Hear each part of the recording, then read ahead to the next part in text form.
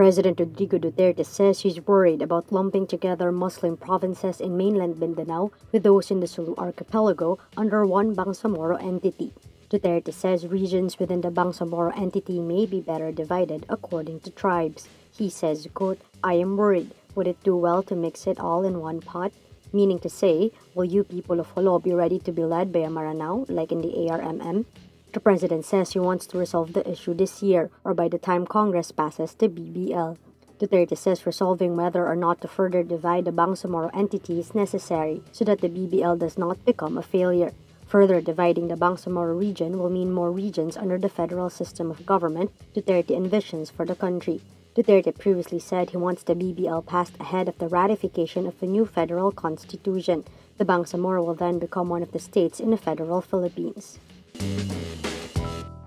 Defense Secretary Delfin Lorenzana on Monday says he is personally against the resumption of peace talks with communist rebels. Lorenzana is reacting to the House of Representatives resolution calling for the talks' resumption, signed by more than 60 lawmakers, which resurrected a discussion on the issue. He cites decades of failed peace talks. Lorenzana says, quote, "It's like they are begging to restart the peace talks again, so I don't know the purpose of this." But he clarifies he is open to changing his mind, but only on certain conditions.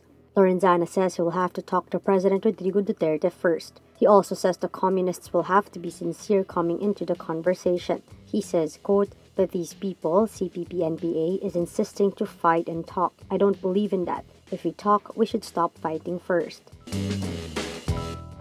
Human Rights Watch on Monday slams the shockingly dangerous and shameful claims of Foreign Secretary Alan Peter Cayetano and presidential spokesperson Harry Roque that human rights organizations are being used by drug lords. Roque earlier said it was possible criticism of Duterte's war on drugs persists partly because groups are getting funds from drug lords. He added human rights groups had become unwitting tools of drugs to hinder strides by the Duterte administration. HRW Asia Director Brad Adams says Roque should withdraw their comments because they have no evidence. Adams adds Roque's statement can further risk the lives of human rights activists. He asks, quote, "Are they trying to have death squads target human rights activists?"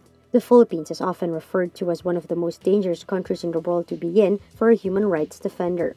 In 2017, Frontline Defender said in its annual report that 80% of deaths of human rights defenders took place in 4 countries: Brazil, Colombia, Mexico, and the Philippines.